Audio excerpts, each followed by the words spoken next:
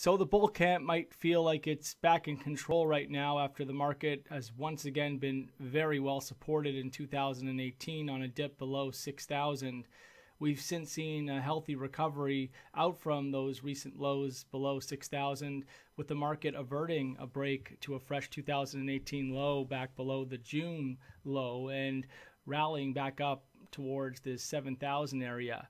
And so it looks like we could see additional upside over the coming sessions, but it would be foolish for the bull camp to be thinking that things are going to be rocketing higher from here at this stage. When you look at this weekly chart, it's overwhelmingly bearish.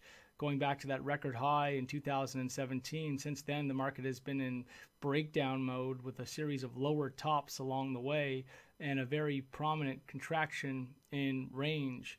That contraction in range has taken us down towards this very tight zone here, with the market at this point on the verge of an imminent breakout given where we're at in the scope of this triangle.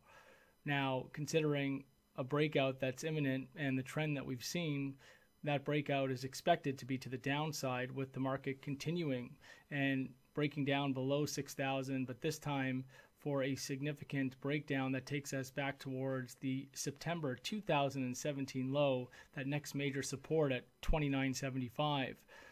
If the market wants to avoid this breakdown, it's going to need to push into this recovery back above that current lower top around 8,500 to have any success. Until then, rallies should be very well capped and the downtrend remains firmly intact.